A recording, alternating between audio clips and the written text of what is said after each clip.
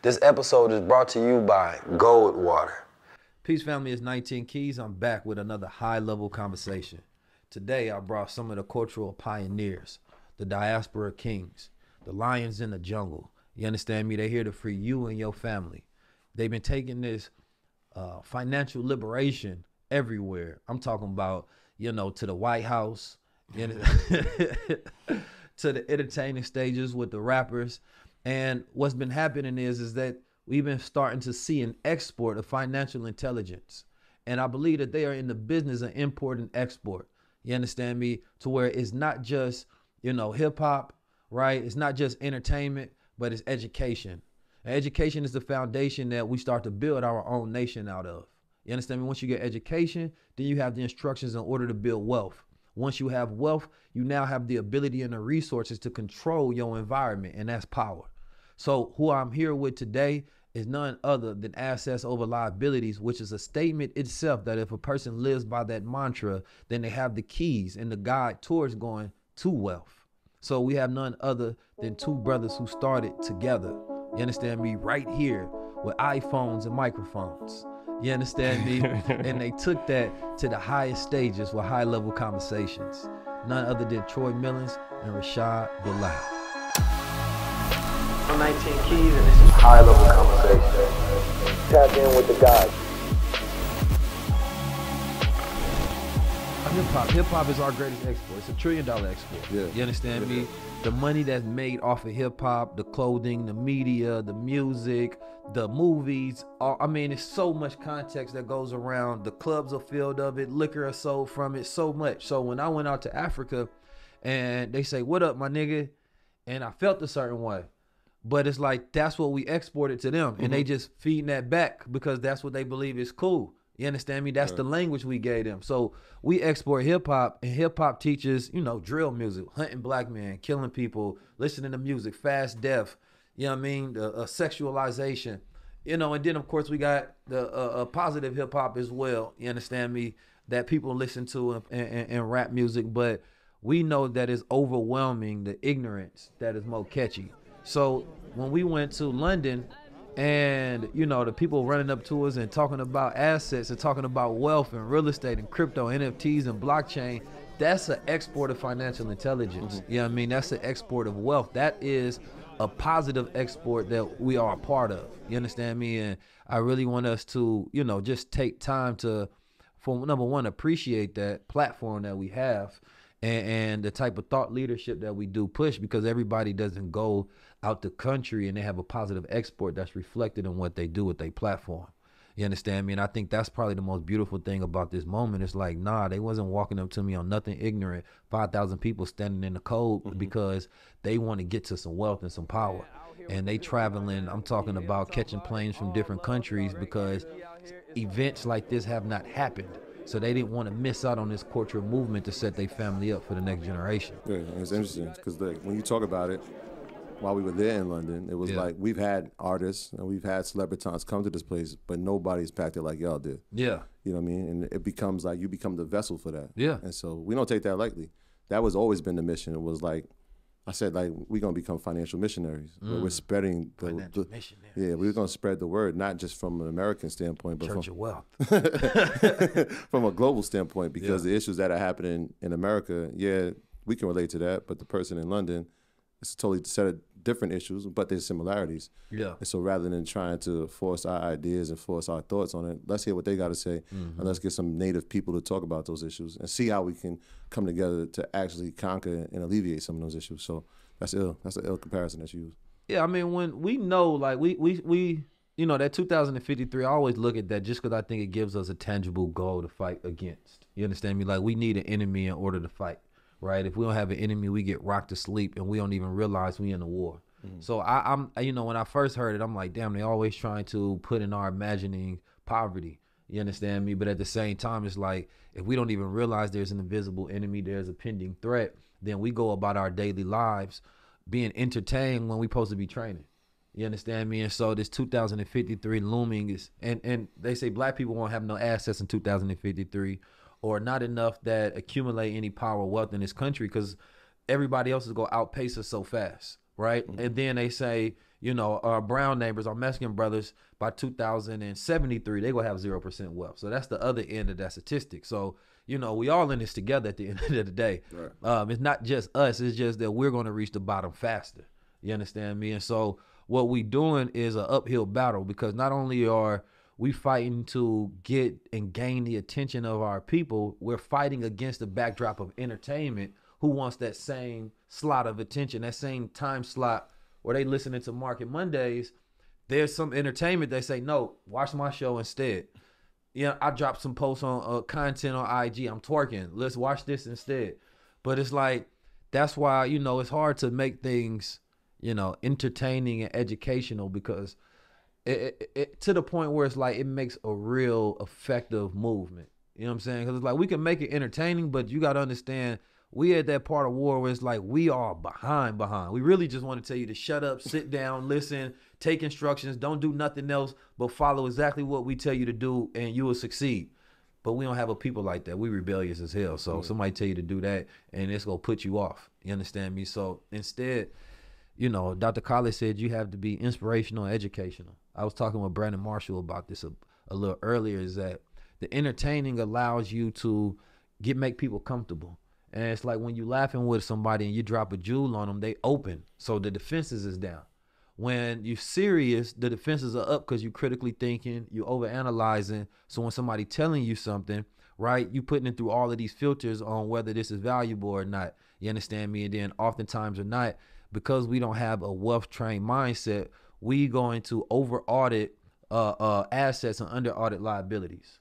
You understand me? Like when it comes to us to spend money on something that doesn't matter, won't give us a return, we're gonna over audit that. But when it comes to something that can give you a return, whether it's a course, whether it's going to a seminar, whether it's spending this time learning something, we gonna think about that 1,000 times before we make the decision to just do it. So we have to hypnotically catch people in a rhythm of openness and relaxation. Then we can drop the jewels on them. You understand me? And then that's when we can start making some sort of headway with us. No, I agree. Well, so what do y'all think when we talk about culture? Culture is this buzzword. Everybody talk about culture. What the hell really is culture? We never really define what the values of culture, what the rituals, the rites of culture, because there's no rites of passage. Not to be a man, to be a woman, to be considered part of the culture. Now the rites of passage is money. You know what I'm saying? If you sell enough records, we consider you to be great. You know what I'm saying? You have a hit, we consider you be a part of the culture. But number one, what is the standard that says that this person is good for the culture? Because my reality now is that I'm not trying to protect the culture. I'm not even trying to be a part of it. I'm trying to create a new one. Because I don't think that the one that we currently have is worth saving, because it's built on a negative foundation. You understand me? And we go about trying to create culture and justify culture like capitalists. You know, we become our worst enemy. So if we were to start a new culture today, day one, you understand me, what that look like? How do we visualize a new culture for we walking outside and that person that you would trust to be a part of your circle, that you say, man, this person is doing something good for this new culture that we create? What does that look like? Who represents that ideas of a new culture? Yeah, I think as far as the word culture, it's one of these words that just gets thrown around a lot. And I feel like, you know, in some regards, we have our culture. In some regards, we really don't have a culture. We have kind of a makeshift culture.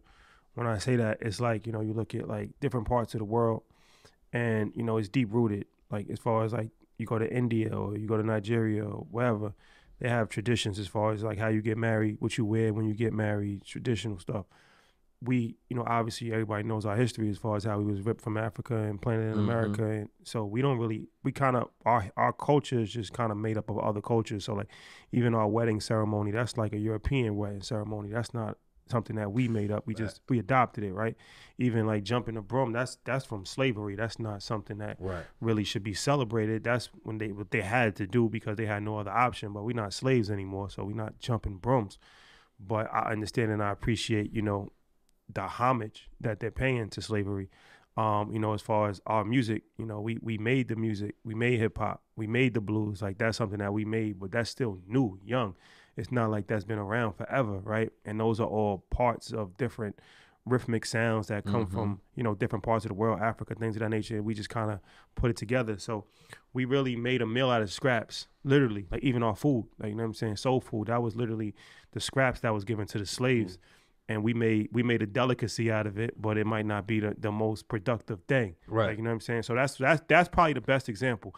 We made the most out of the scraps that we was given, but it's still poison at the end of the day. Yeah. So it's like, yeah, you know, all of that is good because we made something out of nothing, but now we actually have to elevate. Now we're educated. Now we're open to the world. Now we can actually understand that a lot of those things that we did previously, even though they're tradition, they're not progressive. Right. And they're not positive. Yeah. So as far as creating a new culture, I think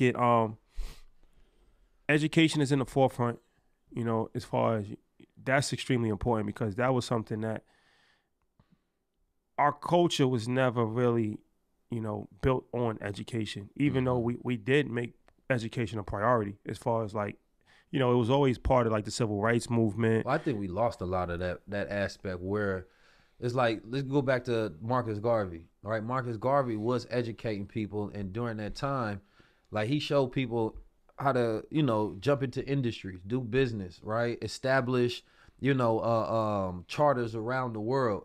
Like, and his wasn't a religious organization, you understand me? It was just about men and women, you know, having honor and value, you understand me? And he basically respected anybody that was righteous in their character. You understand me? That had some sort of belief within self and that moved with character, right? And, you know, when you go back, we had high literacy rates in our community. We were very intelligent. Like, for us to be able to build Greenwood, it took a high level of financial literacy to do that. Well, what I was saying was like the education has always been important for us. Like we've always fought for education. We fought to integrate schools. We fought to go to college.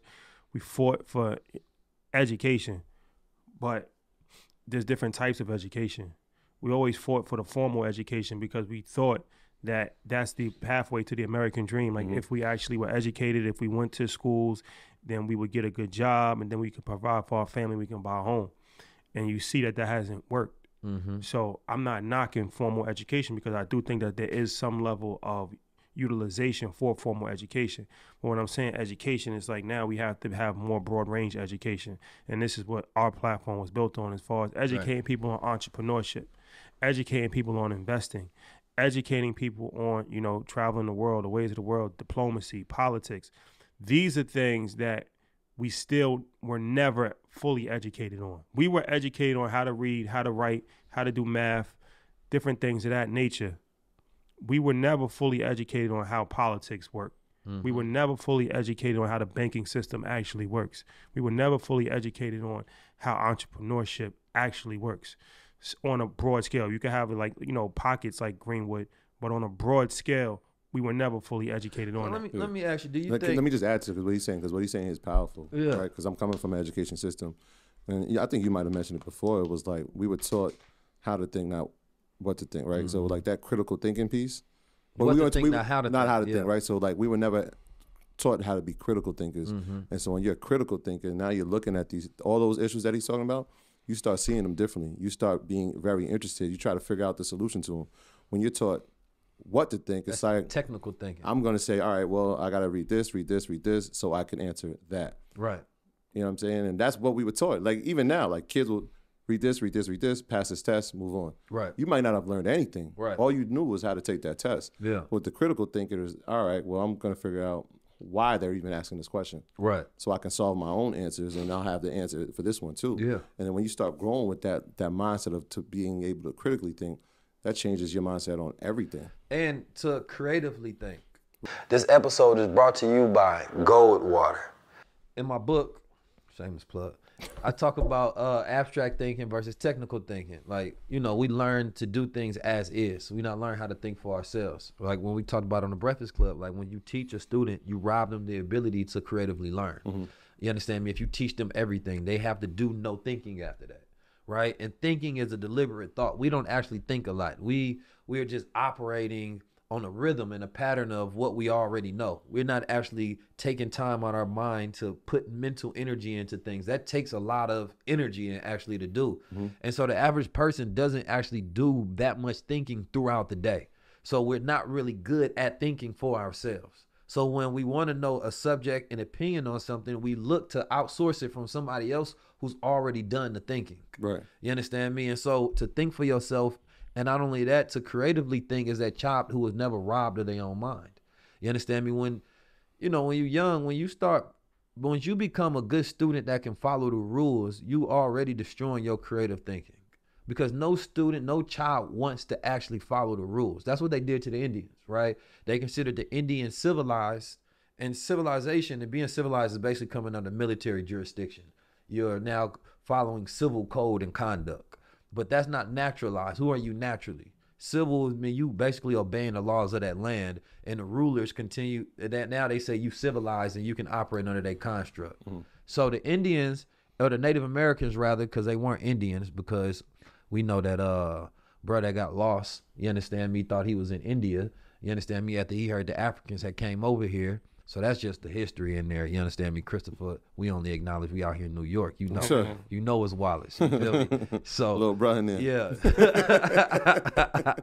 So bro got lost, but the Native Americans, they had their own rituals. You understand me? They had their own movements. They was connected with the spirits and the land, and they understood the herbs, and they had peace. They didn't have no wars going on, but they were considered savage by the standards of Christopher Columbus, you understand me, and the Europeans that came over here. And it wasn't until, they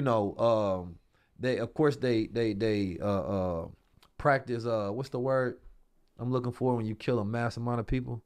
Genocide? Genocide, yes. After the genocide, they made them cut their hair, you understand me, wear their uniforms, put them in school, right? And now this new version that's been civilized is considered the civil one. You understand me? And the good one. I mean, that's the same thing that happens to children, though. They have all this creativity. They connected to spirit. They connected to themselves, right? They question everything. You understand me? Abundantly. And they really already original, creative, genius thinkers. And if you foster that, then you great. Because being a parent is not so much as being an authoritarian. It's really about fostering what's already within that child. That's what being a teacher is. Like, I'm bringing what's in you out, but it's already there. But teachers feel like they are better and you master. So no, I'm giving you everything. And if you can give me back what I gave you, then now you become a better person. No, you just made me like you. You just subjected me to your rulership and your thinking. So I only say that to say that the very intentionally though. Very intentionally. That's the whole point. Like the whole point of college is to create a workforce. That's it. I mean, you can fancify it. You can say it's breaking generational rules, curses. You can put whatever grandma sauce you want to on it. The reality of it is to create a workforce. You understand me? It ain't about black people building some wealth and some power and getting to a point of nation building and correcting any of the solutions. It's literally about a workforce. So if we learn how to look at institutions for what they are, I think they can then stop robbing us, and we can use them for a tool for specifically of what that tool can do. But we look at these things like magical institutions that's going to put us into a fairy tale ending, and that ain't the reality. You understand me? So the miseducation system, you understand me, is the issue. But that's what created our job security. You understand me? Like, how could you teach anything? How could we teach most of the things that we teach if it wasn't taught?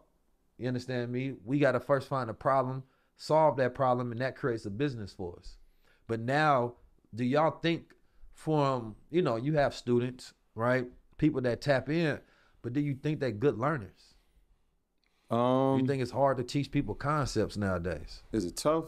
I guess it depends, right? Because it's like, and that's one of the things he said. There's multiple ways to teach, and so what you said makes a lot of sense. It was like this, especially in a formal situation. It's like, all right, here's a question, here's the answer. Yeah. But in this world, there's multiple answers, and so how do we get them to get to that point where we realize that, hey, there's multiple answers to the same question? It's like my son, he was doing second grade math, and he's getting the answer, but not the way they want him to. Yeah.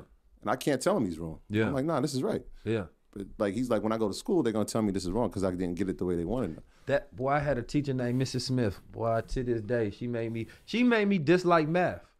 You understand me? Because she told me to solve the problem a certain way. Right. In my head, I could solve the problem and I can get to the answer, but I couldn't show my work because that's how my brain thinks. Exactly. You understand me? But she was like, no, if you can't solve the problem the way I told you to it, then you go fail it.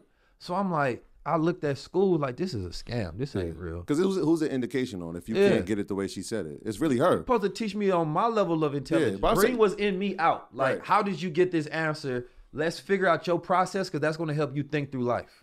Right. That's what I'm simple. saying. You got to the solution, Yeah. which is the ultimate goal. Yeah. But if you don't get it the way I've taught it, then I haven't done my job, right? Because That's the somebody's box. gonna come in and say, wait, this is not the method we showed Yeah. you. This is not what the grade level said. This is not what the state says. Right. How they're supposed to learn. And it's like, I'm a we here for? deductive reasoner. So, I'm going to figure out things like, okay, this is, therefore that is, right? That's how my mind starts calculating things really quickly. And so it's hard to show that on paper, especially when you're doing mathematics, because I never sometimes knew how I got it. And nobody actually helped me foster the understanding of my own intelligence and my way of thinking. So it was like, you will feel like you're not that smart is if you can't learn to think like other people and solve problems their way. And so the child that may have got F's could have been a whole genius. You understand me? And his genius could have been the fact that his brain won't fit in this institution because he may have a better way of learning. And you're trying to cram all my genius into a box. You understand me? And it's like, bro, my brain calculates way faster than that. Why are you trying to tell me to use these primitive techniques? But as a student, you tell him that, now you got behavior issues. You understand me? Now he got ADHD, can't focus in school. I can't focus, it's some bullshit. You know what I'm saying? Like, why am I trying to focus on this when it's not the best way to develop myself? You feel me? So that's that uphill battle is, and I don't think it's so much about just instruction, but more so about the mindset. You feel me? I think the mindset that we have nowadays is tough to cultivate. This episode is brought to you by Gold Water. Y'all ever heard my letter to Garcia? Nah. Well, it's not mine, but it's something I learned from my pops. He told me a long time ago, man. He was a part of an organization out in Oakland, California. He was the captain of his organization. It was a central head, and he was a millionaire. He had his own bakery, and there was other brothers that worked for him. And so, of course, he the breadwinner, pun intended. You understand me? But then he got the soldiers. Now, the soldiers can go out and bring business to this organization. Now, he didn't have to tell the soldiers exactly what to do. It was just, listen, y'all got the leeway to go out there and bring something to the fold. Take a look around of all that's here. Look at the organization, the people, the manpower, right, the resources, what we can do with this. Think creatively, go out there in the world, bring something back. So the soldiers came back with security contracts. They came back with different contracts for coliseums and all sort of different things. The head didn't know how to do the business the soldier was doing, but the soldiers didn't need to know every single thing. And he called that concept taking a letter to Garcia, where it was like, if I tell you to take this letter to Garcia, if that's my only instructions, here's the letter to Garcia. Boom. Go ahead, take that, brother. Take that to Garcia. You understand me? What you gonna do next? come back, get another book to take to Garcia. Yeah. See, that's the mind of a person who's not gonna make excuses. But if you give one person a piece of information, you understand, you take that letter to Garcia. Now, let's imagine you the type of brother, you gonna be like, man, who the hell is Garcia? How do I find him? How do I get there? I ain't got a car. I ain't got enough information. That's not how you're supposed to operate today. You understand me? When I say we overly informed, we think that we never have enough, but you have enough. It's like if I was the person that tell you about crypto, you go study in Google and research. You understand me? And then you will wait till you get the next opportunity to talk to me to try to get the answer. So the gap between you getting there, you using me as your excuse. Instead of, there was a time where young men were willful, and that story came from, it was a soldier actually in wartime. And the general told him to take this letter to Garcia. Now this person was across the battlefield, damn near impossible to get there. But the soldier didn't ask like, man, how the hell I'm gonna get there? I know this is important for the war, but how the hell I'm actually gonna get through this battlefield? I might get killed. But the soldier said, give me the letter, I'm gonna take it. No excuses. He went across the battlefield. He delivered that letter to Garcia. You understand me? And they was actually able to win that battle, right? And in life, people don't have that willfulness to just go out there, be focused, commit themselves, be determined, and do it against all odds. We look for every level of excuse as a reason on why we don't go to the next step and come to that next level. And in organizations such as yourself and mine, you got to have people around you who go-getters. You understand me? Who just take them letters with no excuses and they come back with the results. You understand me? Like, that's one of the things with my students. I'm like, yo, just after I give you a lesson, you got to come back with results after each one. Like, I'm just not church. So I'm not here to just talk to you and give you motivation. If I gave you some knowledge, you should get you some results after that. Then come back to the Garcia room with that letter complete. You understand me? Every time you got to deliver that letter. But how much of that is trust? I want to, because like. No, I think that. I don't think it has anything to do with trust. I think it has to do with the mindset of belief in self. Mm-hmm. You understand me? And that will that you have to go out there and execute. Like my older brother used to tell me stuff. He used to put me on missions when I was younger. Right. And I used to think, like, damn, man, this sounds impossible. How the hell I'm going to do this? Like, in my mind, I start coming up with hella reasons why I can't do it. And basically, he didn't accept a single excuse from me. You understand me? I don't give a damn how you go do it. You just got to do it. You understand me? And so I know when I stepped out that door, if I don't come back with it complete, I'm going to get my ass whooped. Mm-hmm. So guess what? I'm going to figure out how to get it done. And what I realized about myself is every time I made an excuse, shit was false in the first place. I was just comfortable making excuses because I can validate that. You understand me? And I can get sympathy for it. Mm-hmm. And so now it's like men are always looking for sympathy. Women are always looking for sympathy instead of finding a way. And I think we got more resources, tools, and power than any other point in time in history. So we should have the least amount of excuses in history. That's my concept. Yeah. You know what I'm saying? Like, it ain't really hard for us to get rich, get money, build wealth.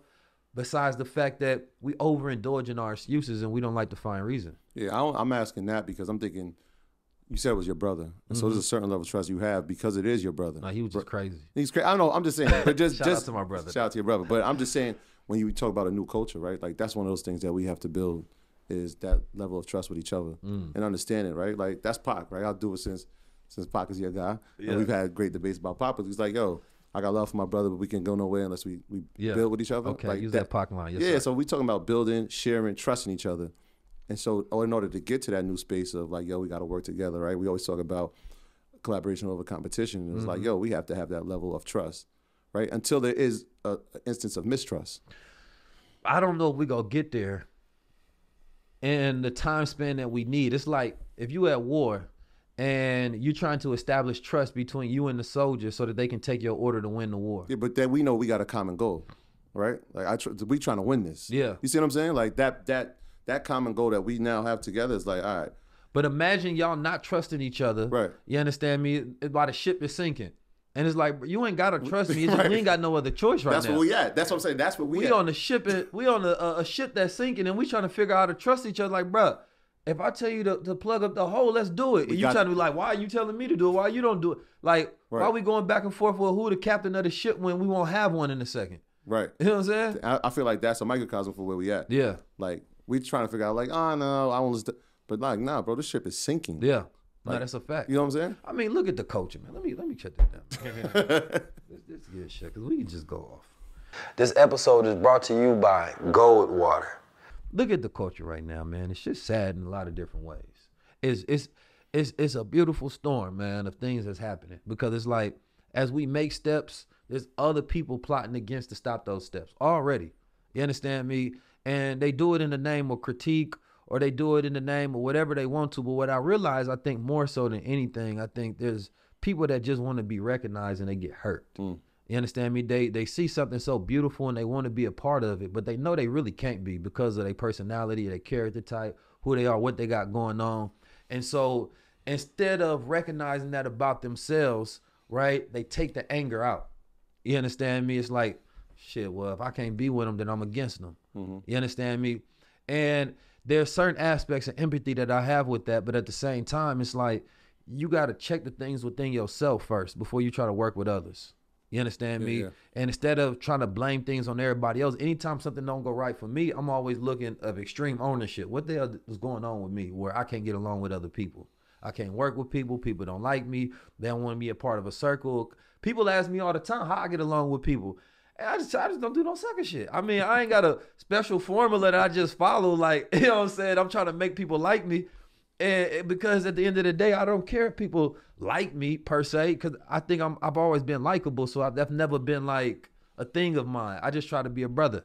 And I got enough brothers to know how to be a brother, but I've always worked with tough love, so I can't function with everybody.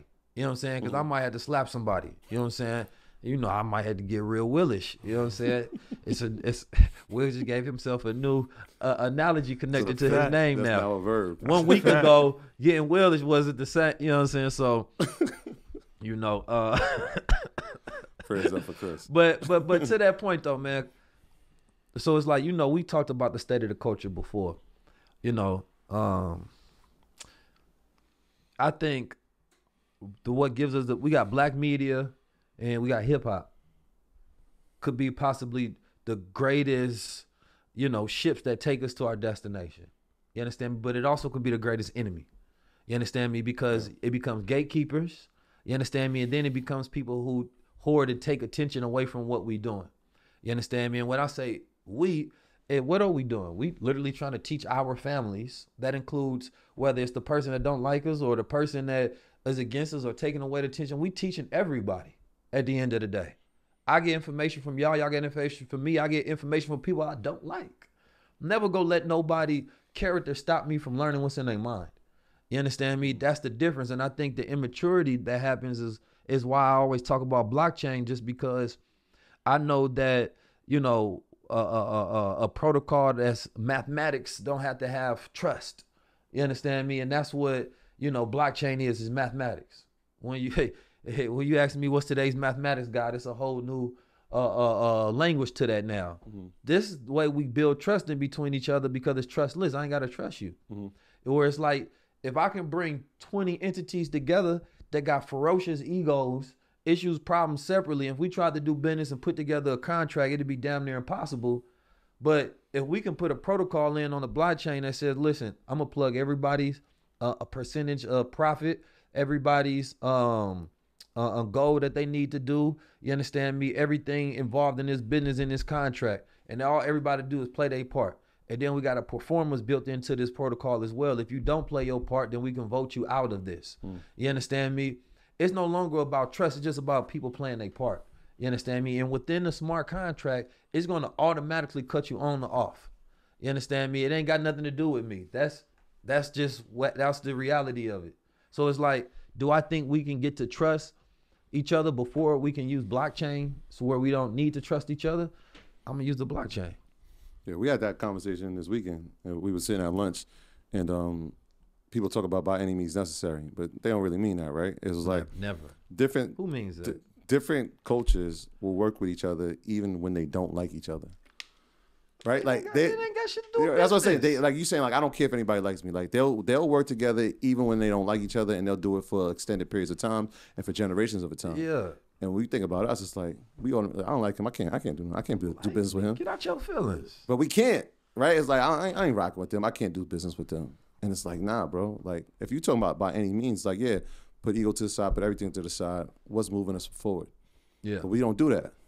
You know what I'm saying? But at the same time, there is a character check. Like you can't be doing sucker shit though. But you said that wasn't a special trait, but that is. He's like, I don't do nothing special. I just don't do sucker shit. Like that's special in itself.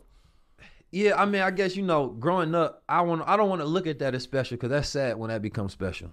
You know what I'm saying? That's where we at. Like, I think that's the issue. It's like, if not doing something sucker is special, then it's like, then you look around and be like, damn, it's only special because everybody else is suckers.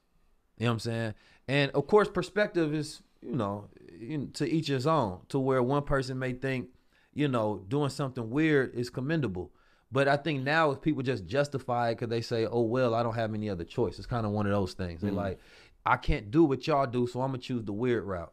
That's how rappers are nowadays. You understand me? I'm not lyrical, so I'm going to paint my nails. I'm going to get tatted everywhere. I'm going to wear purses, dresses, whatever to get attention. Because guess what? This is my new rock star persona, because I can't do the lyrical Nas, Kendrick, Jay delivery. So I think that's how it is. Maybe we the Jays. People gonna be mad at me now. No, you said it right. Keep going. The Jays, the Pacs, and the Nas's. You understand me? Y'all choose who Jay and Nas over there. You understand me? And everybody like, well, shit, I can't be that. So I'm gonna be, you know, give me a bad rapper. What's the little dude who made the Gucci song? Who's the better? Oh, Lil Pump. Lil Pump. That's a good example. They gonna be a little pump or something. You understand me? Yeah, I mean, I think you know, it's one of these things where you know, the easiest thing to do is just be yourself in this world. And I felt like that's something that, you know, a lot of people struggle with. No, I think the hardest thing is to be yourself in this world. Now, this world. Well, I mean, I guess it's all about perspective. But I feel like when you're not being yourself, then you're acting. And it's only so long that you can, like, what they say, it's only so long fake thugs can pretend. Right? But that's not even just thugs. That's just people just in general. It's only so long that you can play a character. Eventually, you're going to fall off because you're not that person. And I feel like people feel like if they're not getting the attention that they need or that they want, then they start to be somebody that they're not. Or, you know, jealousy is a disease of the heart. So, you know, jealousy is shown in many different ways. Like, you know, if you look at Macbeth, that's one of the greatest plays ever written. And you watched it, Denzel? I didn't see that yet, but I definitely want to watch it. But, you know, it's a story of jealousy. And people become jealous of other people. And instead of actually saying that they're jealous, they'll disguise it in a way of critique or criticism or going out and doing stuff. And it's like, when you really get to the root of it, it's like, what's the real issue? Oh, I'm not friends with you. I'm not on your platform. I don't have a relationship with you. You're getting too much attention. I know more than you, and people are giving you the credibility that I personally feel like I deserve. Like, you know what I'm saying? So that happens all the time. But the problem with that is that you're never gonna become bigger than that person. And that's the part it's a never ending cycle of frustration. 9 times out of 10, the people that are jealous, hating, and doing all of this, they're never gonna become bigger than that person. Like, you know what I'm saying? So it's like now you literally are living in misery, praying on somebody else's downfall, and every single day you got to see that they didn't actually fall. Yeah. And now it's just making you even madder inside. Yeah, nobody ever hated their way to success. It's not a successful blueprint. It's not a successful blueprint, like, you know what I'm saying? But for some reason, people don't understand that. It's way more successful to actually lead with positively, lead with collaboration. That's where all the success is. 'Cause then people want you around. Yeah, lead with service. Then they invite you in rooms, give you keys to different doors. Yeah. And because they know by proxy of me introducing you to somebody else, they get that benefit. Like, yo, you introduced me, they hella cool. Yeah. You understand me? But if you got a reputation of not being a good person, nobody wants to introduce you to nobody, especially not an opportunity. Like energy attracts other like energy. So if you're a positive person, you're going to be around other positive people. Positive things will happen. If you're a negative person, you're going to attract negative people. This is why when you see hater, 9 times out of 10, their whole circle is haters. You don't see a hater around a bunch of people that's doing their thing that's positive. That's a fact. You know what I'm saying? 9 times out of 10, you see a hater, everybody around him is on that same type of time. Yeah. You see somebody that's really moving and shaking out here, 9 times out of 10, everybody around him is on that same type of time. Because you can't, they don't attract the same. Yeah. And the rooms that you're going to get for that positive energy is going to be much more beneficial than the rooms you're going to get for that negative energy. Because there's going to be room for the negative energy, because there's always going to be a level of toxicity that people just like to enjoy. Yeah. But that's entertainment. People will just use you for entertainment. It's not actually going anywhere, though. It's not going to lead you to anywhere big, but you could actually get some eyeballs and some ears because it's entertaining. But what's the end goal? Yeah, I think oftentimes people don't even have a big enough vision for the rooms that they want to get into. You just want to be there. You understand me? If you don't have a vision, it's like I would feel guilty if I'm just going places and I don't have a way to capitalize and use this for something. Yeah. You know what I'm saying? Like, and you know, I was always taught usefulness determines your value. So like, if this not useful to me, it has no value to me. And that's just the reality. And a lot of people trick themselves because they are entertaining themselves, but they make it seem like they doing business. Yeah. You know?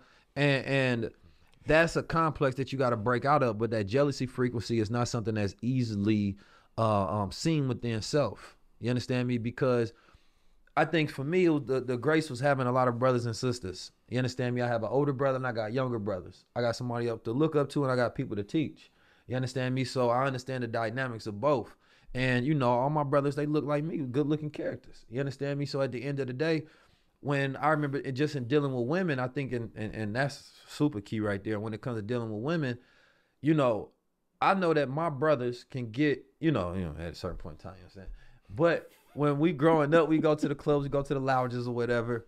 I used to have this thought process that, you understand me, listen, every woman in the world wants me, and ain't nobody that look at me go looking at nobody else. You understand me? And then here come my brother smooth ass looking just like me with a whole nother flavor. So they looking at both of us. You understand me? And then I had to realize, like, come on, man, you know, you got to share this world. You understand me?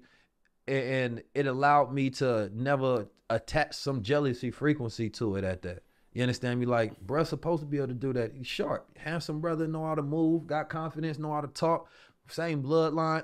And I extend that grace to everybody. Like, why would I want to be selfish and only want things to attract to me?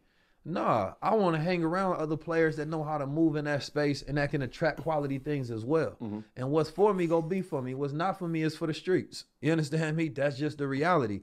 But I don't think enough men learn how to talk to women, be around women. And I think really that comes at the core of a lot of issues as well that people don't see. It's the insecurity. Yeah. You understand me? When they can't bring, it feels like when you got a light that shines bright, you understand me? People always feel like they can't shine as bright as you, but they not supposed to compare their light. You know what I mean? That's what people lose a lot. You understand me? It's like, I might be a sun, you might be a light bulb, but we ain't in competition. You might light up a room, I might light up the world. You understand me? But light up your room and enjoy that light. You understand me? And then once you learn how to produce more illumination based on the work, your intellect, you understand me? Your prowess, your confidence, then that's when you move to that next stage. But instead of being jealous of a person, learn from that person so that you can get on equal ground and go farther. Yeah. You got to prepare for that stage though too, because a lot of times people they want to acquire success, right? And if they somewhat achieved what they thought was success, they don't have a plan after. Like, what happens next? Yeah, it's the same thing like you said, what you admire and you sought after a girl. Once you get it, now what? Do you know how to treat that girl? Do you know how to take care of her? Do you know how to be a man in a relationship? Do you know these things? Like, nobody's prepared for that, but everybody wants it. And the money issue. Getting money can turn you into a sucker. You understand me? Because you never had the opportunity to finance your suckerness. You understand me? Like, for real. When you got nothing to do and you got money, you just start doing shit just because you can finance little dumb thoughts. I mean, I don't think the money turns you into a sucker. I think that's already that's your character. It just magnifies your character. It magnifies, but it finances it. You know what I'm saying? Like you can now like shoot content about stuff. You can go travel and you can finance certain thoughts and you feel like you can afford it because you got the money. Where like when you broke, you may be more humble and not do certain things because you feel like you can't afford to do that. I still got to network with people. I got to build with people. I can't do this. This ain't gonna work. Once you get the money, you feel free enough to live that aspect of yourself. And you stop listening to other people, so you become, deaf to people trying to help you with your ego because you feel like you got it all now. And well, I need to listen to somebody. I make millions of dollars. You understand me? And when people start measuring themselves by their money instead of their character, that's when they lose. You know, and I think that's probably a big issue. It's a lot of people with money right now, but they ain't got no character. You ain't got no power. Nobody really likes you. The women don't like you. It could be a brother broke. You know, and she looking at his energy because he got more confidence and spirit. You understand me? He believes in himself in a different capacity. He not comparing himself to nobody else. So you can just bought her a Birkin bag, but she gonna go with the brother that got confidence, that can make her laugh. You understand me? Because you start doing all this sucker corniness because you start measuring your value by your money. And this person still measuring themselves by their spirit. That's a different type of game. You understand me? Yeah. I'm from Oakland, so, you know, it's just... You was who you was before you got here. That's a fact. That's a fact. But pivoting, man. This episode is brought to you by Gold Water. I want to talk about this for a second, just back to State of the Culture just a little bit, because we talk about media, right? I think media is very powerful. You understand me? I've had the opportunity to talk with Gilly and Brandon Marshall this month, and then you all. And when I think about black media, right, there was a black media company, what was it, black something that just got shut down. It was owned by an Indian guy.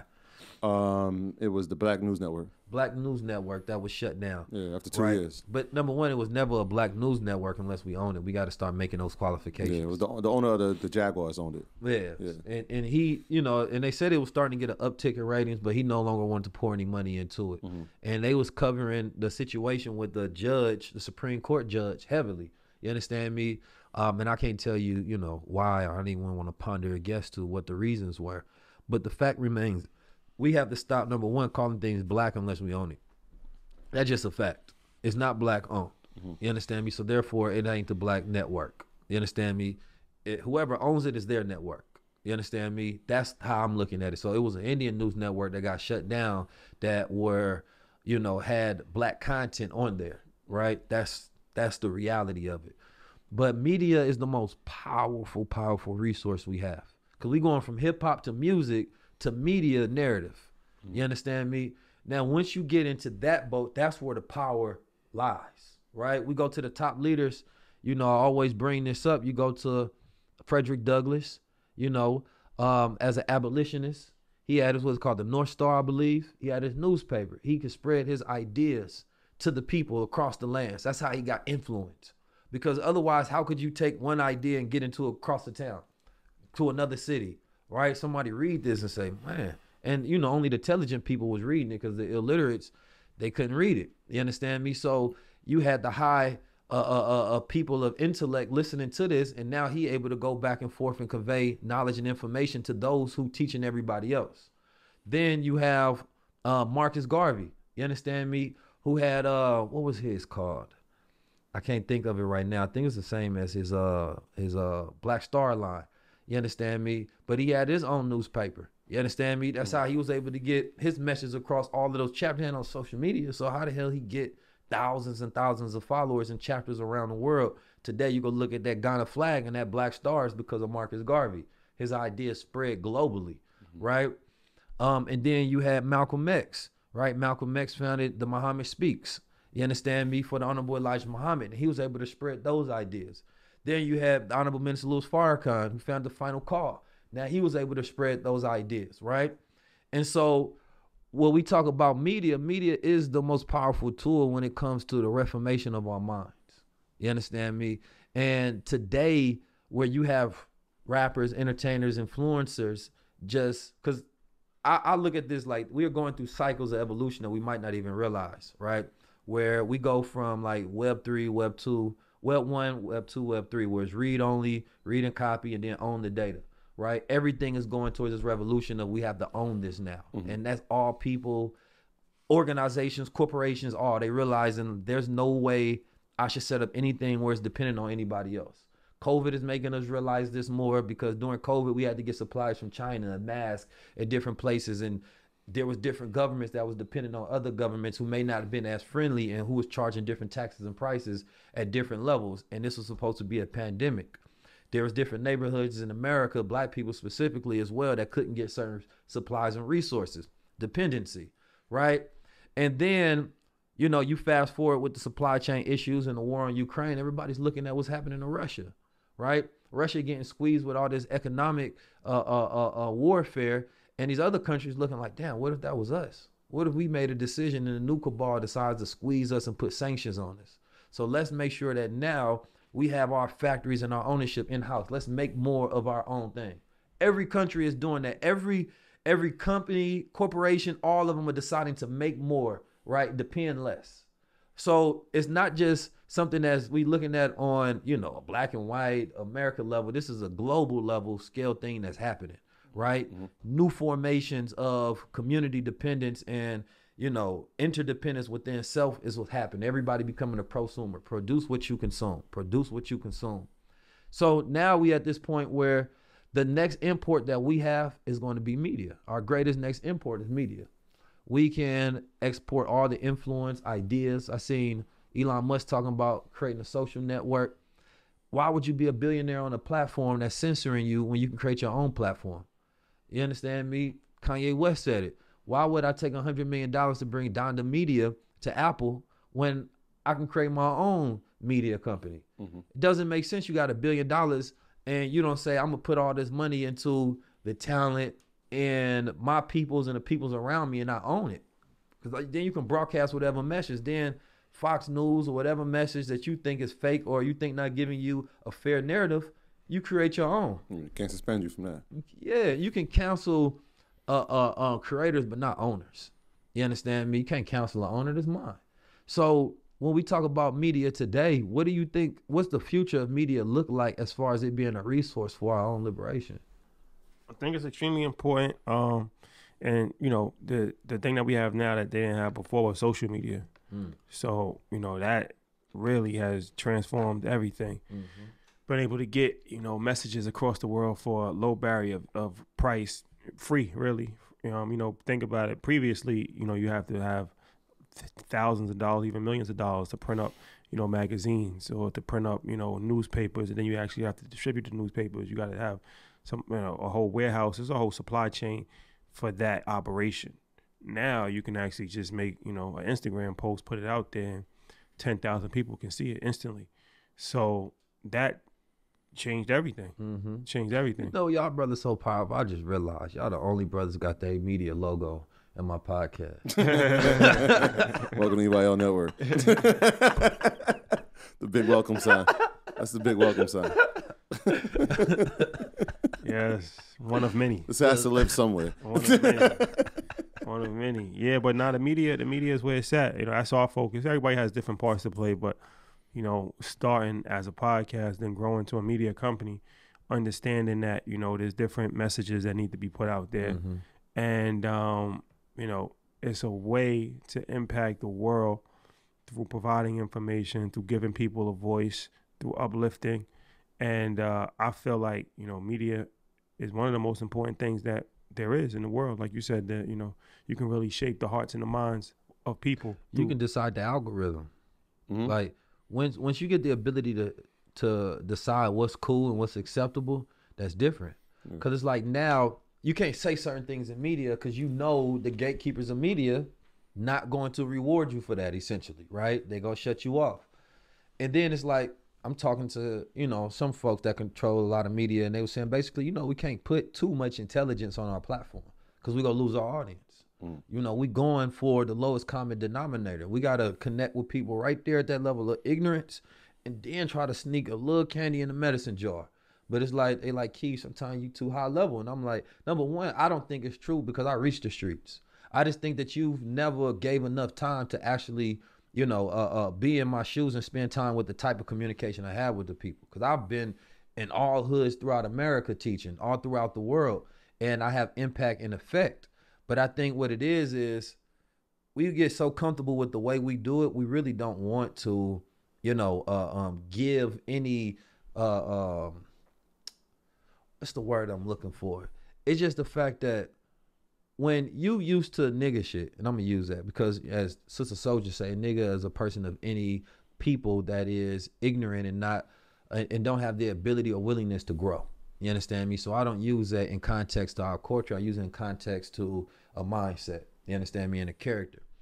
But it's like, the way I see it is that it's impossible for us to get to the place that we need to in the time frame that we need to if we only taking baby steps.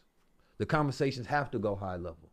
You understand me? You can meet people in the streets and you can wrap them up with a little bit of motivation, give them a little bit of game and things of that nature. But when we talk about what the change in that community gonna be 10, 20, 30 years, that's not gonna change that community. That's not gonna get them some wealth, some power, and change generations from there, right? We know that the context, you gotta strip people of their environment, give them a new culture and identity, a new belief system, literally, in order for you to really see some change, because we need soldiers out here. Where it's like, bro, it's what you need to do, listen. But we getting so far away from that, and we're trying to entertain ourselves into success. We're trying to entertain ourselves into wealth. That's not gonna happen. Ain't no people ever entertain themselves into liberation. It's not gonna happen. We go feel good about our legacies as we working with the intentions to produce some sort of change. But when we look at the reality of the next generation, they gonna be faced with the fact that we didn't do enough or we didn't do it the right way. And each generation is gonna be fighting worse because the next generation is used to those same tactics and tricks. Either you got to automate the system for everybody, or you got to separate yourself from those who not ready to go to that next level. Because with organizations, one of the biggest issues is the initiate phase. The initiate phase, when I first get you in here, you understand me, get you cleaned up, teach you the language of what's going on in here. And what happens is people stay stuck at that level because it's like you always trying to bring in new people rather than taking that level and going to the next one, it's like, brother, all right, listen, we ain't got time to be stuck with the introduction of this. We now got to go to that next level. We can't be talking about LLCs no more. Look, the information is out there. I automated the process. You go through it. You figure it out. Out of all, whatever you need to do, get that done. Because now we over here trying to build estates. I'm seeing Chrissy Kardashian putting in churches and getting their tax write-offs and stuff. We got to move to different levels. You understand me? We can't be operating at that low level. Because if a person can look at the trend of Black American culture and be like, yo, at the rate and the way that they going about it, yeah, they still will never catch up. Like, that'd be the reality. You understand me? Like, y'all need billions and billions of dollars, and you need a whole cultural, spiritual shift for this to happen. So it's like with media, we get the ability to say, no, you know what? It's not that cool to be smart yet still. You understand? It's not that cool to use big words. We still make fun of people for using big words. And of course, intelligence is break things down in simple models. But at the same time, we got to not be afraid of, higher level conversations and higher level concepts. I think that's happening though, right? If you think about what we're doing, right? It's like if we walk out in the streets, nobody has any idea. Like, if they don't know us, they have no idea what we do, right? They looking at us. The judgment is like, yo, they got hoodies on, they got J's on, or they got Pumas on, right? They like, yo, who are these guys, right? Yeah. And then when they hear us speak or we tell them what we do, if they've actually been in tune with what we do, it's like, oh, wait, they made this cool. And all we did was take it from what we saw in hip-hop. It was like, all right, when I listened to Nas when I was 10 years old, I knew his lyrics by heart, but I didn't know the understanding of it. Shout out to Nas. Right? By 14, I'm starting to get a grasp on it. By the time I'm 20, now I can execute on some of the information. Yeah. It means more to me. I had time to digest it. I had time to mature. Now I can understand these things on my own. And so, like, right now, we in that phase where it's like we're giving information, right? People are grasping it very quickly. But what they're doing more than what we did with the music was they're executing a lot faster. And so that phase is happening a lot faster. So we're seeing that, and it's becoming the cool thing, right? When we go to places, people are telling us, like, yo, I just got my first piece of real estate. Like, we was in Hollywood, and it was like A-list actors, like, yo, I got a truck fucking with y'all. You know what I'm saying? Like, it's happening. They're getting the information. They're executing a lot quicker. So it's becoming cooler to be in this space, right? Because now it's like, all right, there's value in it. It's changing not just me, but it's changing all the people that I impact as well. No, I mean, we a byproduct of that success, right? Yeah.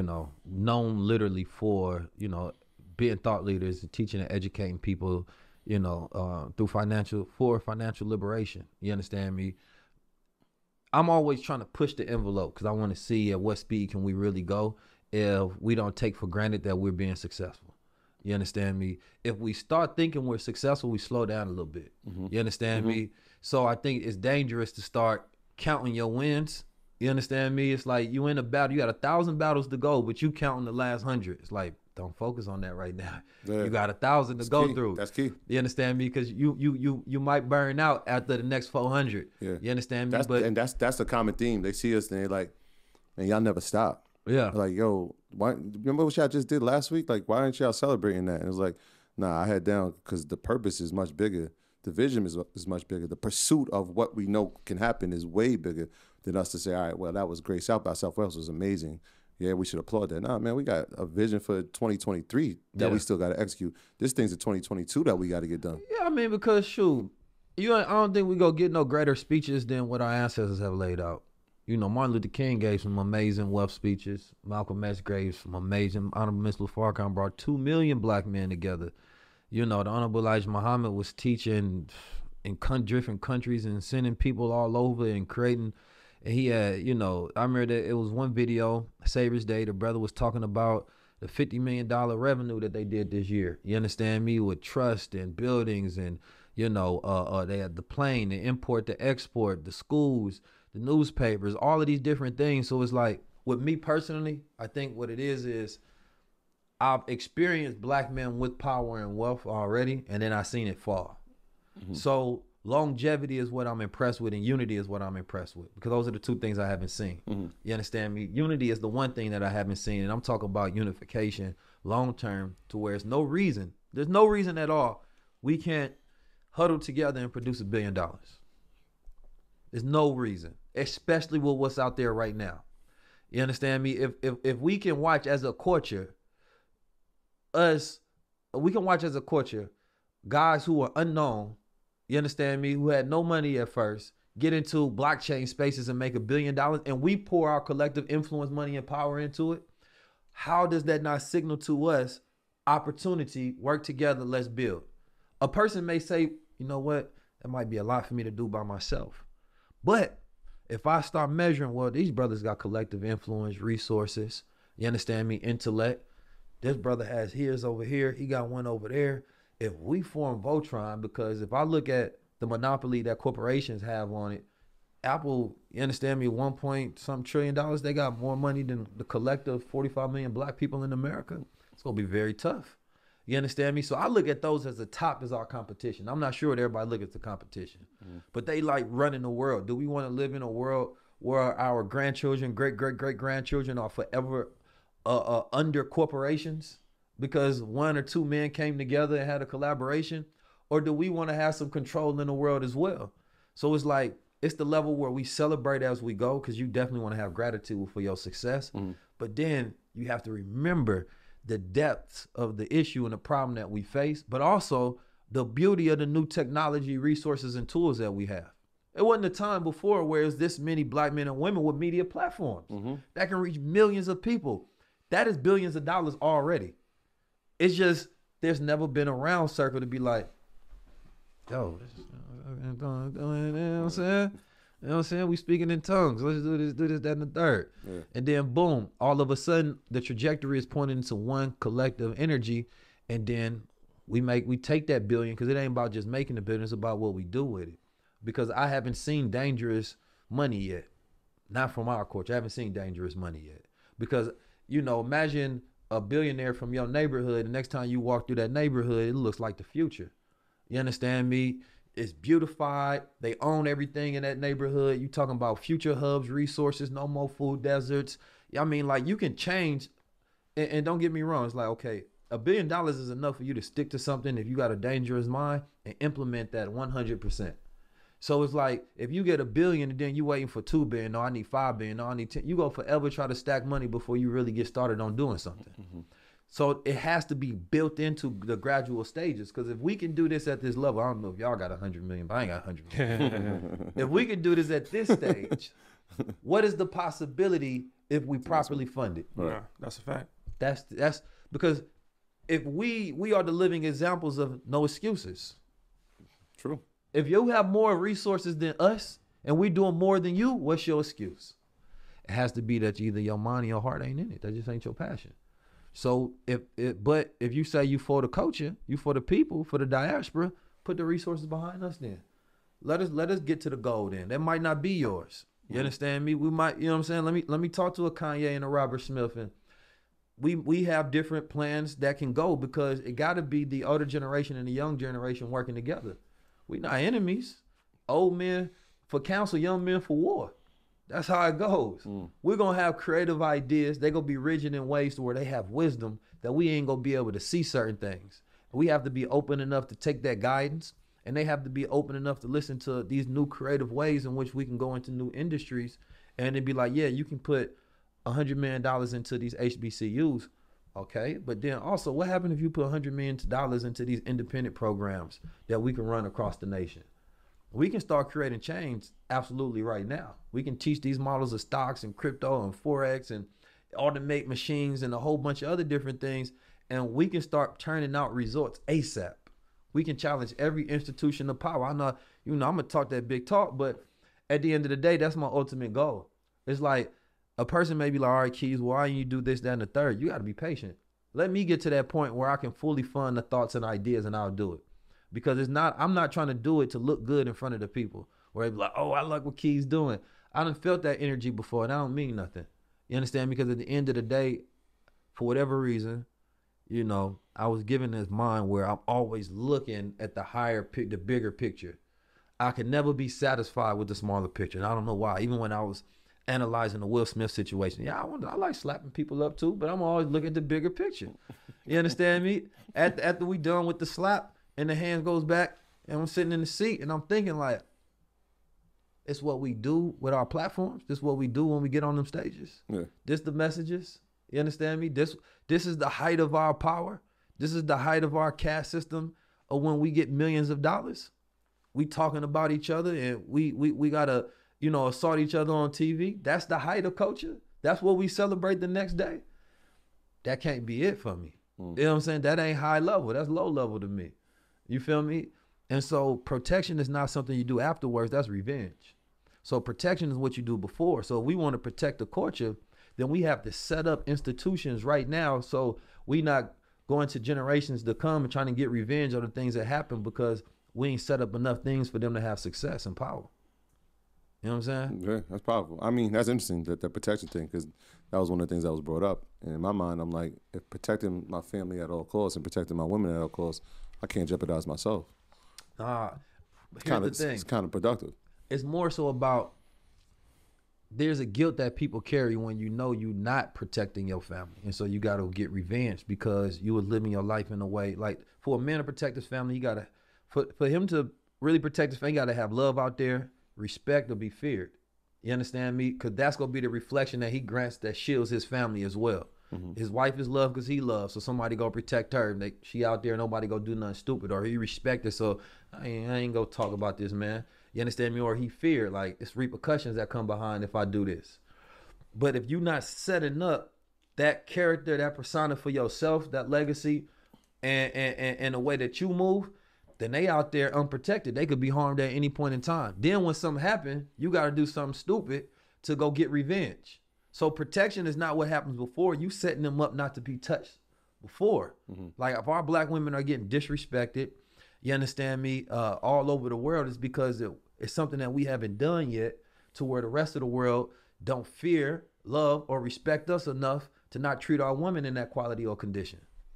You understand me? So that's my point of it. And at the same time, the core of American culture, there's nothing more normalized than violence against black men. In every aspect of culture, media, TV, music, streets, like from slavery to prison to police, there's nothing more embedded in American culture at the beginning of it till now than violence against black men. Mm-hmm. So I'm just not impressed by it. That's just my take on it. Yeah. Yeah, I mean, I know that's definitely something that, you know. That's the high level take. Not a level, positive. I like seeing the slap too. It's not a positive. It's definitely not a positive. I don't think anybody, you know, is impressed by it. But you know, it's a lot of ignorance that's impressed by it. People like it's entertainment. It's entertaining. You know, I think it shows how much we not protecting our women because our women actually was happy about that. You know what I mean? Because I look at things from like, yo, we all like a reflection of each other in a certain aspect. So it's like, you know, the fact that his woman, or you know, if it never happened, I'm more impressed by his woman never being disrespected. You understand me? Rather than you have to set it up. Because I think the bigger thing is he played that beautiful role, Richard. Beautiful role. Mm-hmm. You understand me? I think that's a great movie because King Richard was an example of having your father in your life. You understand me? A black father in your life. Yeah. And I don't think that role was celebrated enough in culture. You understand me? Like, that was an image where I didn't see them put nothing weird in that movie. Everything was like they showed a beautiful image of a black father being in his life, instilling confidence, love, energy, intelligence, protecting his children before something happened. Like, he checking the media before harm comes to them, before they get to them, in that light of when he was staring and they was connected to him. Mm-hmm. And I think if I'm to psychoanalyze, you understand me? Now, Will, don't try nothing on me. You know what I'm saying? If I'm psychoanalyzing it, I think, you know, when you play a role, you become it, right? Yeah. And when you playing a black father who is really protecting his family, you take on that energy. But then you also may have to look at the persona you had to leave behind to play a black father that's protecting their family. Because he may have felt like, damn, I left my family to the wolves of the industry. I let them be disrespected. You understand me? Become all these other different things. And here's a father who was intentionally guiding them and thinking ahead of the time to make sure that the industry don't tear them up.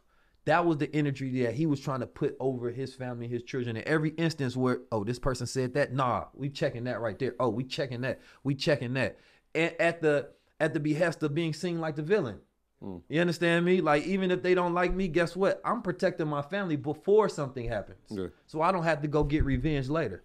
And I think that's interesting. He had to from my perspective. Yeah, because if you think about the history of, like, and not to disrespect him or his family, but like when Willow became an artist.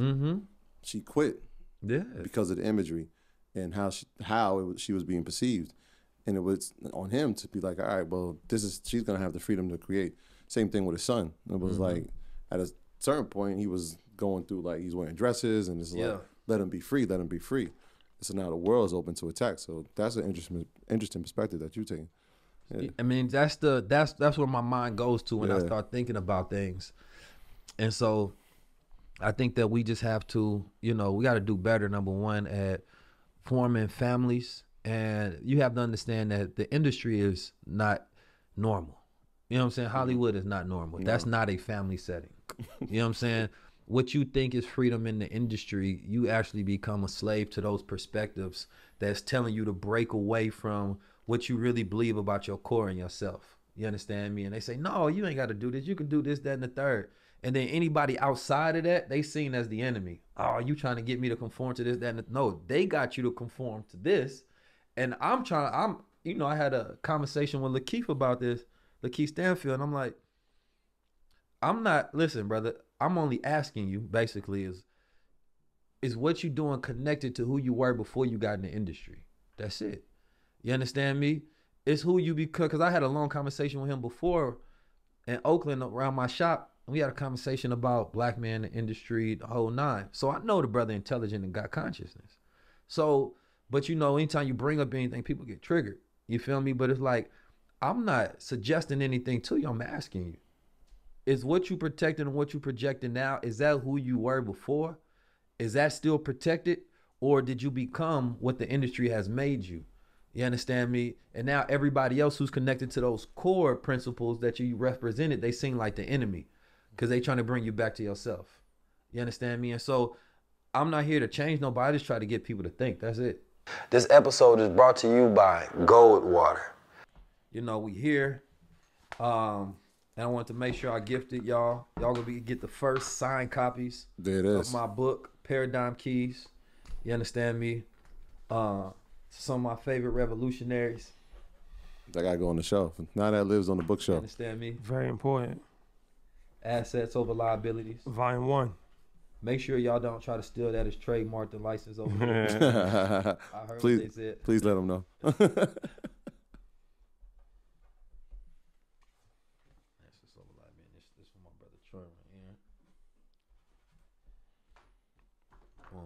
Yes, sir. Dear God, you know what I'm talking about? Let me get you that. Listen, I think everybody should write a book. You understand me? It's a way to immortalize yourself. There's a customer born every day for your book. You know what I mean? You never get a supply of customers. Endless. Good or bad. Publicity will help your book sell. There is no ending, just another beginning. Come on, talk to me then. Talk to me then. High level conversations. And I'm planning on having a lot more that come out as well. Very important. It is. You can't be a thought leader without literature. First person I've ever seen that do somebody else's signature. Yo, this is High Level Conversations. 19 Keys, the greatest thought leader of our time. Yeah, tap in. I'm 19 Keys, and this is High Level Conversations. Tap in with the guys.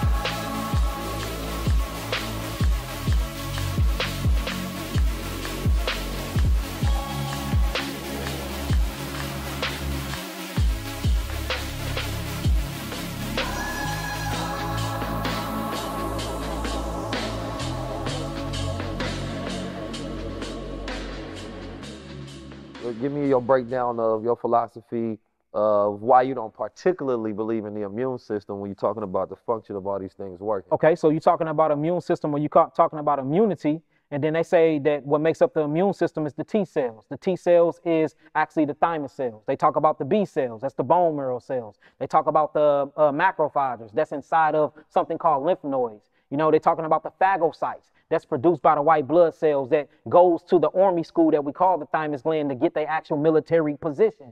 You see that? So they talk about neutrophils, basophils, monophils. So when you look up what they call the immune system is nothing but the lymphatic system. Because last time I checked, everything that they say make up the lymphatic system, I mean, the immune system is a lymphatic associated organ. So where's the immune system then? And what do that really mean? Well, my interpretation was that it's just talking about the system, these things working together, and that when one or these two things are off, then that's when the system itself is broken down, rather than one central thing being the key to keeping you safe or not getting sick. Right. So I agree with that, right? So now we got to get into wordplay then, because they will take the immune system and then feed you their Greek philosophy to keep you away from how to truly heal the system of the body, which is the lymphatic system. So when I say I don't believe in the immune system, in the way you just put it, I believe in that degree. Oh, you don't believe in their interpretation? But their interpretation of it is totally off. So I'd rather not even use the word, because it keeps you distracted from the big system that cleans the body anyway, which is the great lymphatic system. Because they got you thinking that you got immunity from something. No, it's cause and effect. What you put inside of your body, for every action, there's an equal and opposite reaction. They got you thinking that you can take a certain pill and it'll combat your body against this and that. No, this is a lifestyle change. See, immunity comes between lifestyle change. So you have people studying up on immunity and doing things to build their immune system, but they're not changing their life. This episode is brought to you by Gold Water.